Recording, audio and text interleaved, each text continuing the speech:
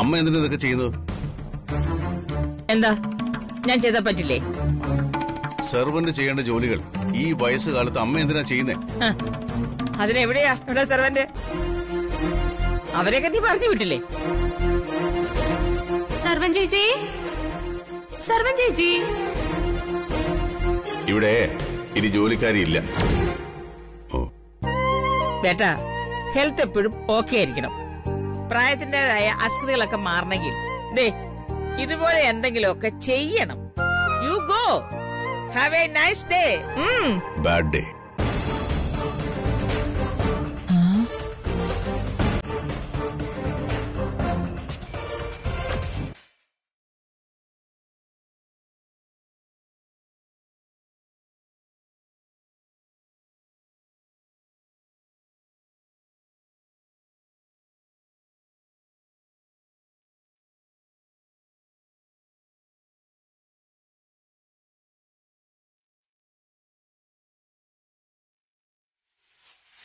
നമുക്കുള്ള റോള് ജ്യോതിക്ക് ബാധകമല്ലേ? എല്ലാം കേട്ട് നമ്മൾ വന്നിട്ട് അവള് വന്നില്ലല്ലോ. ആ രംഭേനി ഇറങ്ങി വരാൻ എന്ത് ചെയ്യണം?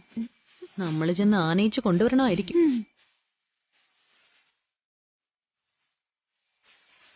ഞങ്ങൾക്കൊരു ന്യായം, അവൾക്ക് മറ്റൊരു ന്യായം. ഇത് ശരിയല്ല ഡിക്ക്. അലാറം അടിച്ചിട്ട് ഇത്രയും നേരമായി. ജ്യോതി എവിടെ? എന്താ ചിത്ര ഇങ്ങനെയൊക്കെ പറയുന്നത്? ഇവിടുത്തെ റൂൾസിനെ പറ്റി അവൾ അറിഞ്ഞിട്ടുണ്ടാവില്ല. ഒരു കാര്യം ചെയ്യാം, നമുക്ക് അവളെ പോയി വിളിച്ചോണ്ട് വരാം.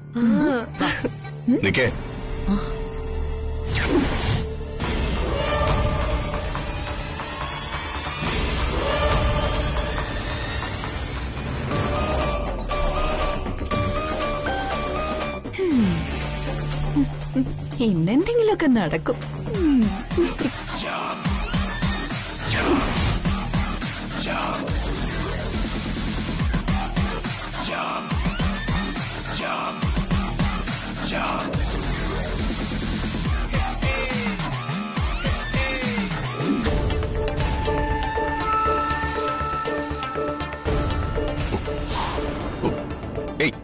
Bakery bakery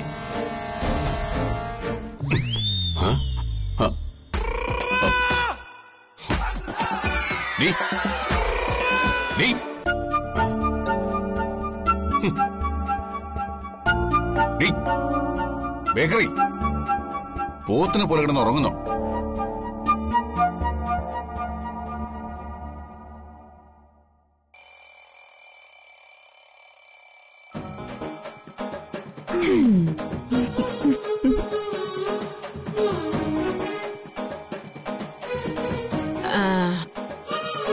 hello mister fire force, ആ ശബ്ദം ഒന്ന് കുറയ്ക്കാവോ?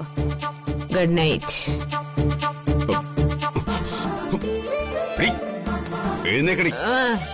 എന്ത്? അയ്യോ എന്നെ വീട്. എന്തിനാ ഇപ്പൊ എന്നെ എഴുന്നേപ്പിച്ച? അലാറം കേട്ടപ്പോ എല്ലാവരും താഴെ എത്തി. എന്നിട്ടും നീ ഇവിടെ സുഖിച്ചു കിടന്ന് ഉറങ്ങുന്നു. അയ്യോ, അത് അലാറം അടിച്ചായിരുന്നോ? ഞാൻ കരുതിയത് വല്ല ഫയർ എഞ്ചിനാണെന്ന്. വിട്, ഞാനൊന്ന് ഉറങ്ങിക്കോട്ടെ. എന്നെ കയ്യെന്ന് വീട്. അയ്യോ എന്നെ വീട്, എന്റെ കൈ വേദനിക്കുന്നു.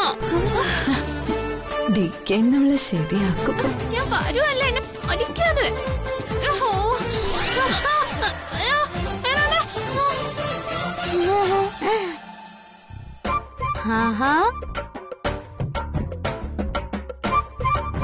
ആരൊക്കെയും ഒരുങ്ങിക്കെട്ടി നിക്കുന്നേ?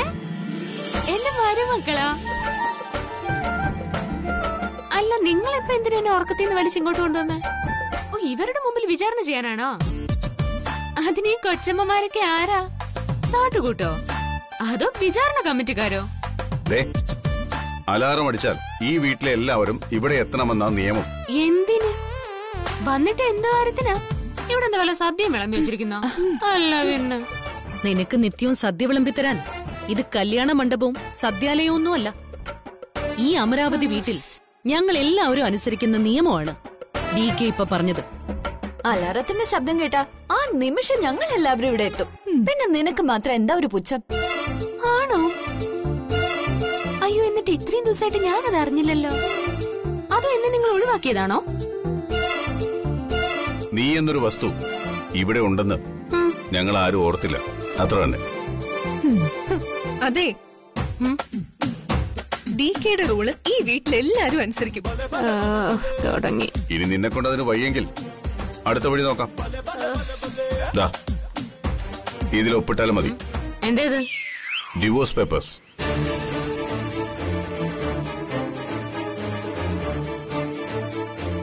അത് കൊള്ളാം. ഉണരാൻ അല്പം താമസിച്ചോ അതിനും ഡിവോഴ്സോ?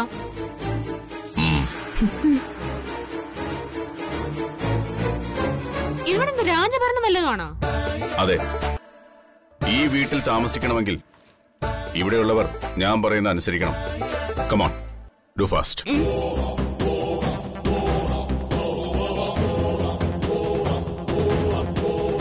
സൈൻ ചെയ്യുന്നോ അതോ സൈൻ ഔട്ട് ആവുന്നു? എന്ത് വേണമെങ്കിലും തീരുമാനിച്ചോ.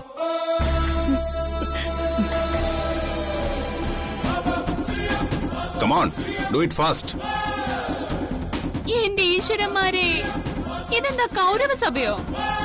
ആളുകൾ നിറഞ്ഞു നിന്ന കൗരവസഭയിൽ ദ്രൗപദിയെ വസ്ത്രാക്ഷേപം ചെയ്ത സീന എനിക്ക് ഇപ്പൊ ഓർമ്മ വരുന്നത്. അവിടെ ദ്രൗപദിയെ പണയവസ്തു ആക്കിയപ്പോഴാ ആ വൃത്തികെട്ട ദുശാസനം പോയി അവരെ വിളിച്ചോണ്ടുവന്ന് വസ്ത്രാക്ഷേപം ചെയ്തത്. ഈ സഭയിൽ ഇങ്ങനൊരു അപമാനം നടക്കുമ്പോ വയസ്സിന് മുതിർന്ന ആർക്കും ഒന്നും പറയാനില്ലേ? അയ്യോ, കേട്ടില്ല. അതെ, ഈ കേസ് അത്രയ്ക്ക് സീരിയസാ? ഈ ഡിവോഴ്സ് പേപ്പറിൽ ഞാൻ ഒപ്പിടണോ? അയ്യോ, ഒപ്പിടാൻ പറ്റില്ല. എന്റെ പേനയില്ല. എന്റെ അടുത്തുണ്ട്. അയ്യോ, ഒപ്പിടാൻ പറ്റില്ല. എനിക്ക് സൗകര്യമില്ല. സൗകര്യമില്ലെന്നോ? സൗകര്യമില്ലെങ്കിൽ പണിഷ്മെന്റ് കിട്ടും. സമ്മതിച്ചോ? എന്നെ ഉറക്കത്തേന്ന് വലിച്ചഴിച്ച് ഇവിടെ കൊണ്ടുവന്ന് അപമാനിച്ചത് തന്നെ ഒരു വലിയ പണിഷ്മെന്റ് അല്ലേ? ഇനി ഇതിനേക്കാളും വലിയ പണിഷ്മെന്റ് ഉണ്ടോ? ഈ വീട്ടിലെ നിയമം പാലിക്കാത്തവർക്കുള്ള പണിഷ്മെന്റ് ഇതല്ല, അത് ഇതിനേക്കാൾ കഠിനമായിരിക്കും. എന്നുവെച്ചാ പറയാം. പറയേ. ഇന്ന് രാത്രി മുഴുവൻ നീ അമരാവതിയുടെ ഗേറ്റിൽ വാച്ച്മാന്റെ പണി ചെയ്യണം. ഒരു പോള ഉറങ്ങാനേ പാടില്ല.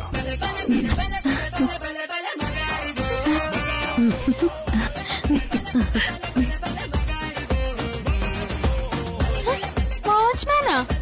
ഞാനാ? ഇംപോസിബിൾ.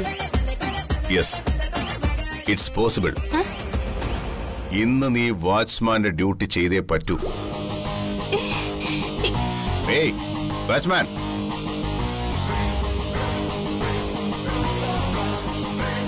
സർ, ഇന്ന് വാച്ച്മാന്റെ ജോലി ഈ മാഡം ചെയ്യും.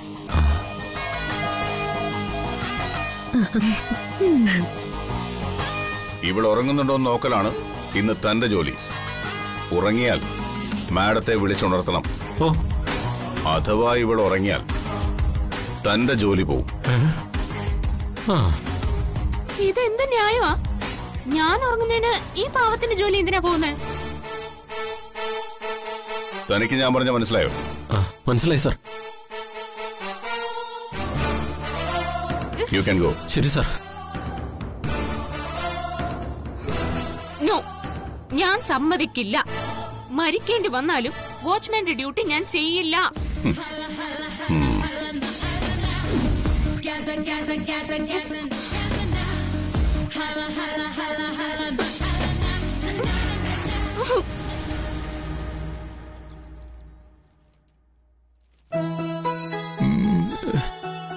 മോളെ, മോളെ, ജ്യോതി മോളെ, അച്ഛന്റെ കണ്ണടങ്ങി എടുത്തോണ്ട് വന്നേ.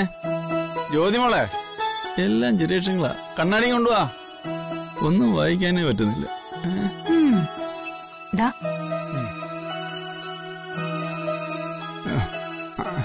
ഇതാര്? പ്രിയ മോളോ? ജ്യോതി മോളെ എവിടെ? ഓ, ഈ അച്ഛന്റെ ഒരു മറവി രോഗം. ജ്യോതിമോളുടെ കല്യാണം കഴിഞ്ഞിട്ട് എത്ര ദിവസമായെന്ന വിചാരം?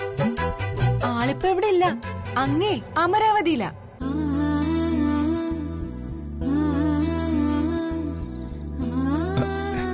ഞാനതങ്ങ് മറന്നു. എന്നും ഇതുപോലെ കണ്ണട മറക്കുമ്പോ ആദ്യം വിളിക്കുന്ന അവളെയാണല്ലോ, അതാ പറ്റിയത്. അതൊന്നുമല്ല കാര്യം. ഇങ്ങരുടെ മൂത്ത മോളുടെ കാര്യം മാത്രമേ ഉള്ളൂ. ഞാനും നീയൊക്കെ എന്നും പുറംപോക്കാ. ഇവിടെ കിടന്ന് വെറുതെ ജോലി ചെയ്ത് നടു ഓടിക്കുന്നത് മിച്ചം. ദാ കുടിക്ക്. അമ്മയ്ക്ക് ഇന്നും രാവിലെ അച്ഛൻ എന്തെങ്കിലും പറഞ്ഞ് കുത്തി നോവിച്ചില്ലെങ്കിൽ സമാധാനം കിട്ടത്തില്ലല്ലേ? എടി, ഞാൻ പറയുന്നതാണോ കുഴപ്പം? ഇപ്പൊ തന്നെ ആദ്യം വിളിച്ചത് അവളെയല്ലേ, നിന്നെ അല്ലല്ലോ. ശലതേ, നീ ഒരു കാര്യം ഓർക്കണം. എന്റെ മകളിൽ നിന്ന് മറ്റൊരാളുടെ ഭാര്യ. പക്ഷേ ഒരച്ഛന്റെ കടമ നിർവഹിക്കാൻ എനിക്ക് കഴിഞ്ഞോ? അവളുടെ കൈ പിടിച്ച് ഒരാളെ ഏൽപ്പിക്കാൻ എനിക്ക് കഴിഞ്ഞോ? ഭാഗ്യമോ നിർഭാഗ്യമോ നമുക്കൊരു ബാധ്യത പോലും ഇല്ലാതെ അവളുടെ കല്യാണം നടന്നു. പക്ഷേ ആ വീട്ടിൽ അവളുടെ അവസ്ഥയെക്കുറിച്ച് ഓർക്കുമ്പോ എനിക്ക് നല്ല പേടിയുണ്ട്. എന്ത് പേടിക്കാൻ? മഹാറാണിയെ പോലെ ആയിരിക്കും അവൾ അവിടെ ജീവിക്കുന്നത്. അവളെ ഓർത്ത് വിഷമിക്കേണ്ട ഒരു കാര്യവുമില്ല. പകരം ദേ, നിങ്ങൾ നിങ്ങളുടെ ഈ ഇളയ മോളുടെ കാര്യം ഓർക്ക്. അല്ല, ഇത്രയും ദിവസമായല്ലോ, അവൾ ഇങ്ങോട്ടൊന്ന് വിളിച്ചോ? എന്നെ വിളിക്കണ്ട, ഞാൻ രണ്ടാനമ്മയല്ലേ. നിങ്ങളെ വിളിച്ചോ? ദേ, നിന്നെ വിളിച്ചോടി. അമ്മ വിചാരിക്കുന്നത് പോലെ നന്ദില്ലാത്തവളല്ല എന്റെ ചേച്ചി. ചേച്ചി എന്നെ വിളിച്ചു, അച്ഛനെയും വിളിച്ചു. ഇപ്പൊ കണ്ടില്ലേ, ഇതാ പറയുന്നത് ഏച്ചു കെട്ടിയാ മുഴച്ചിരിക്കുമെന്ന്. ഞാൻ രണ്ടാനമ്മയായതുകൊണ്ട് എന്നെ മാത്രം വിളിച്ചില്ല. അവളെ വിളിച്ച കാര്യം സത്യത്തിൽ ഞാനങ്ങ് മറന്നുപോയി. അതാ പറ്റിയത്. അവള് നിന്നെ കുറിച്ച് എല്ലാം വിശദമായിട്ട് ചോദിച്ചാശാലതേ. ഈ വീട്ടിൽ നിന്ന് പോയാലെങ്കിലും ചേച്ചിയെ കുറ്റപ്പെടുത്തുന്നത് ഒന്ന് നിർത്തിക്കൂടെ അമ്മയ്ക്ക്? അവിടെ ഒരു കുഴപ്പമില്ലെന്നാ ചേച്ചി പറഞ്ഞത്. പക്ഷെ എനിക്കത് വിശ്വസിക്കാൻ പറ്റുന്നില്ല. ആ ഹിറ്റ്ലറിന്റെ 7 കണ്ടീഷൻസ് അത് സമ്മതിച്ചിട്ടല്ലേ ചേച്ചി അവിടെ ജീവിക്കുന്നത്? അതിനകത്ത് കിടന്ന് ചക്രശ്വാസം വലിക്കുന്നുണ്ടാവും എന്റെ ചേച്ചി ഇപ്പൊ.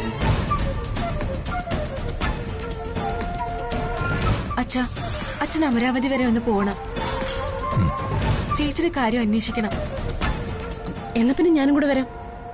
തൽക്കാലം അത് വേണ്ട. ആദ്യം അവളുടെ അവിടുത്തെ അവസ്ഥ എന്താണെന്നറിയട്ടെ. ആ DKയ്ക്കും മരുമക്കൾക്കും ഇഷ്ടമല്ലാത്ത കല്യാണമല്ലേ നടന്നത്. നമ്മളെയൊക്കെ ബന്ധുക്കളായിട്ട് അംഗീകരിക്കാൻ അവർക്ക് മടിയുണ്ടാവും.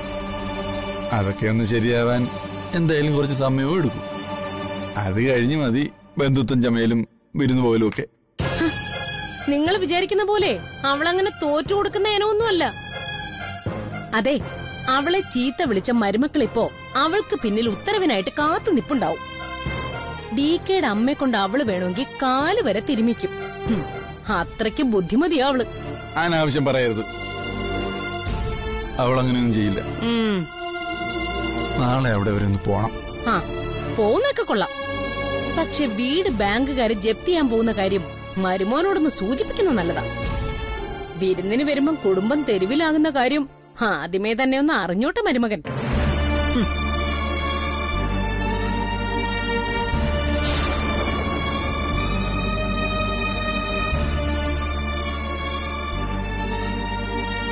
അമ്മ പറഞ്ഞതൊന്നും അച്ഛൻ കാര്യമാക്കണ്ട. അച്ഛൻ നാളെ പോണം.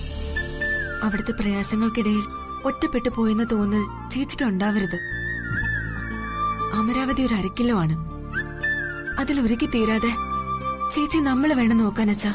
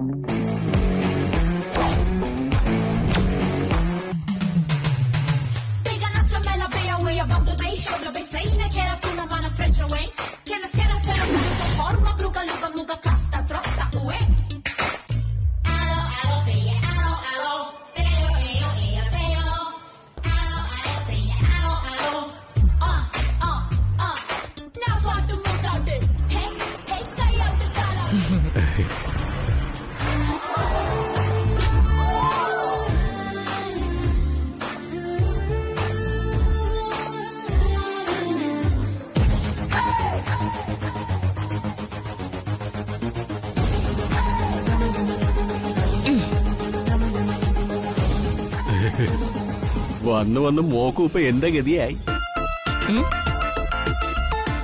എനിക്കാണെങ്കിൽ ശമ്പളമെങ്കിലും കിട്ടും, മോക്ക് അതും കിട്ടില്ല. കഷ്ടം തന്നെ. ഹലോ ചേട്ടാ, ഞാനേ ഈ വീട്ടിലെ മരുമകളാ. ഓ എന്ന് പറഞ്ഞാൽ സാക്ഷാൽ DKയുടെ ഭാര്യ. ഈ വീട് മൊത്തം കാത്തു സൂക്ഷിക്കേണ്ടതേ എന്റെ ചുമതലയാ. ഓ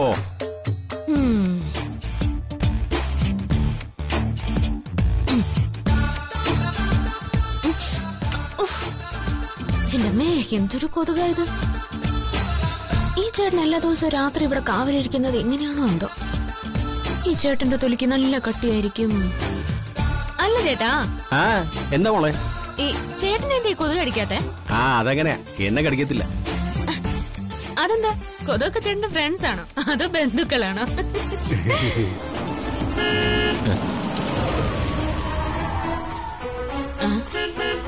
അയ്യോ, DK സാർ വന്നു.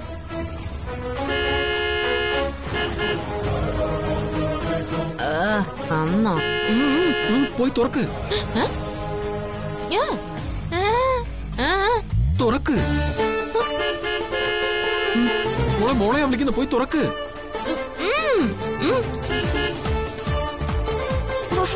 ഞാൻ തുറന്ന പ്രശ്നവും, മോളെ പോയി തുറക്ക്.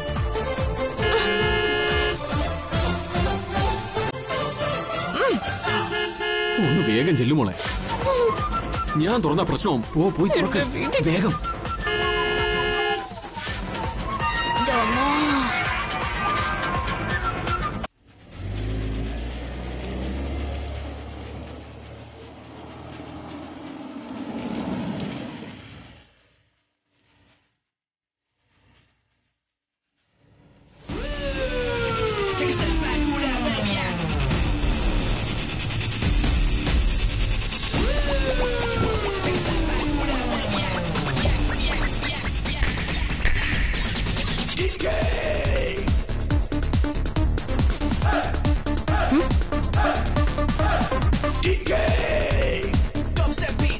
വിളിക്കുന്നു, അങ്ങോട്ട് ചെല്ല്. എന്നെ അല്ലല്ലോ, ചേട്ടനല്ലേ. അതിന് എന്നെയല്ല, മോളെ DK സാർ വിളിക്കുന്നു, അങ്ങോട്ട് ചെല്ല്. എന്നെയാ? അതെ, അങ്ങോട്ട് ചെല്ല്.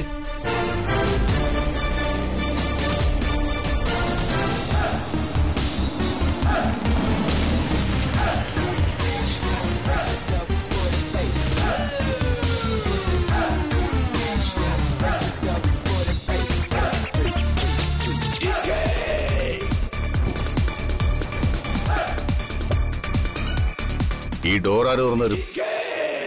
നിന്റെ വേറെ ആരെങ്കിലും വരുമോ ഇത് തുറക്കാൻ? Yes sir. എന്താ? നോ സർ, ഞാൻ തന്നെ തുറക്കും. ഇറങ്ങിയാട്ടെ.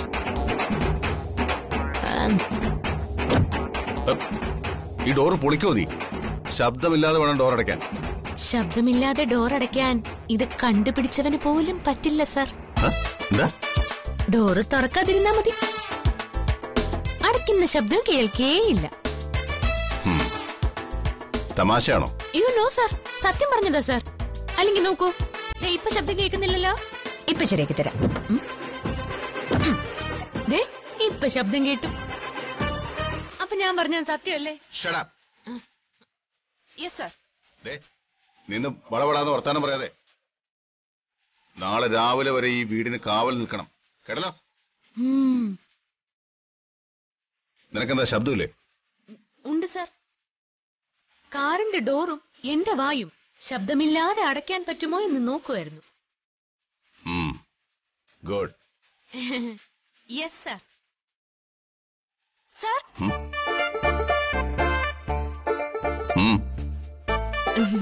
What about my dinner sir? എന്താ? അത്താഴം കഴിക്കാൻ ഞാൻ അകത്തേക്ക് വരണോ അതോ സാർ ഇവിടേക്ക് കൊണ്ടുവന്ന് തരുമോ? വാച്ച്മാന് അകത്തേക്ക് പ്രവേശനമില്ല, ജോലിക്കാര് ഫുഡ് കൊണ്ട് തരും. അതിനിവിടെ ജോലിക്കാരും ഇല്ലല്ലോ, എല്ലാവരെയും സാറങ്ങ് പറഞ്ഞു വിട്ടേക്കുമല്ലേ. പട്ടിക്ക് ഫുഡ് കൊടുക്കുന്ന സമയത്ത് വീടിന് പിൻവശത്തേക്ക് വന്നാ മതി. രണ്ടുപേർക്കും കൂടി ഒരുമിച്ച് ഫുഡ് തരാം. എന്താ? Yes sir. പട്ടിക്ക് ഫുഡ് കൊടുക്കുമ്പോ എനിക്ക് വിളമ്പാൻ ഞാൻ എന്താ തന്റെ പെട്ടോ കാണോ? എന്നും ഈ ഹിറ്റ്ലറും പട്ടിയും ഒരുമിച്ചായിരിക്കും ഫുഡ് കഴിക്കുന്നത്. Hitler dog.